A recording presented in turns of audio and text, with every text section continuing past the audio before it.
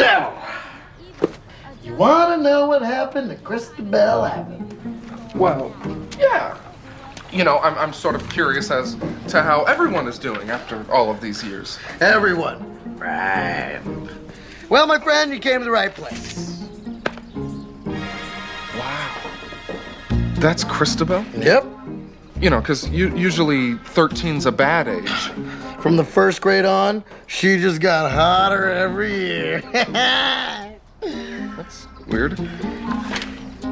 Dear Lord. Oh, God. Is that, June Fig. The naughty. Ooh, naughty?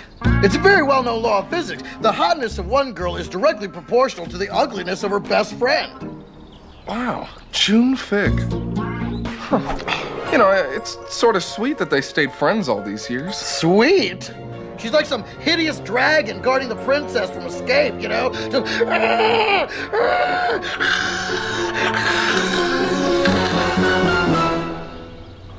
What?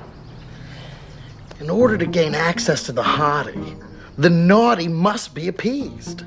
You're saying that June is the reason that Christabel is still single? Of course she is. That, my friend, is the whole purpose of the naughty. Christabel Abbott is the hottest woman in Los Angeles, but no man will ever win her heart without getting past that monstrosity. And she will destroy you. No, this is fate. Fate is the reason that she is still single. Look, I came 3,000 miles to get this girl, and it's gonna take a lot more than a June Fig to stop me. I like your moxie. Yeah? Good. You're gonna need to see the file. Ma! Bring out the file! Coming, precious! She loves me. The hottie and her every move. What, this whole thing is about Christabel Abbott? You should see the website. Now then, according to my records, she has a 2-mile jog every morning past the Santa Monica Pier. She stops at Danny's Beachside Cafe for a light breakfast of ice blended mocha and fruit salad. She'll pass the north end of the pier between 6:15 and 6:18 a.m. The benches that face the ocean are the best ones to view her from, because if you face the other way, then the sun gets in your eyes and you lose the whole effect. You are so screwed. I am? He's just buttering up the freak to get to Christabel. This is your competition, my man. Where the hell did you get that? Mom saves the old issues. I actually got to put it back under her bed before she realizes it's gone. I'm not sure that he's after Christabel. I actually think he likes June. Well, has he ever technically asked June out on a date? Well, not really. Any, one-on-one action whatsoever? He offered to fix her teeth. Then he hasn't closed the door to dating Christabel.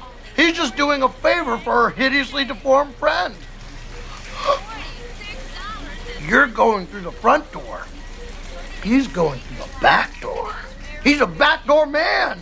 It's a time-honored technique. No, but what if Christabel doesn't have a back door? Or what if it's locked? You know, and everybody just goes through the front door. Oh, I'm not interested in you. I just want to be friends. Oh, excuse me. Is that my wiener hitting your schnitzel? Oh. What am I gonna do? Easy. Shadowing. Shadowing? Yeah, just make sure they're never alone together where he can impress her without you being there to deflect it.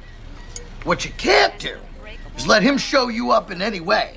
Okay? And if he ever tries to take off his shirt in front of her, you gotta make sure it only happens over your dead, puny body. Shirt stays on. Got it. And secondly, if the shirt ever does come off in front of her, poke out her eye. Eyes poked out. And thirdly, lie. Lie? Oh, come on. I thought that the most important rule in relationships was to be honest. I'm sorry. Are you a former Marine that graduated from Harvard and fixes needy children's teeth? I got 2 words for you, my man. Lie. Time is one thing we all wish we had more of.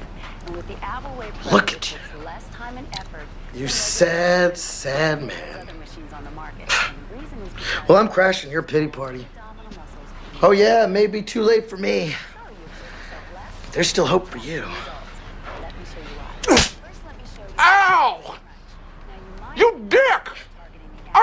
can hear you. You're a foot away from me. Look, okay, there's gonna be a whole world of out waiting for you if you give up now, Nate. It's like a wise old lady once said, if you give up on your dream, you die. Are you quoting me Flashdance? There's only one person that can help you now. She'll meet you at Danny's Beachside Cafe at 5 o'clock. 5 o'clock.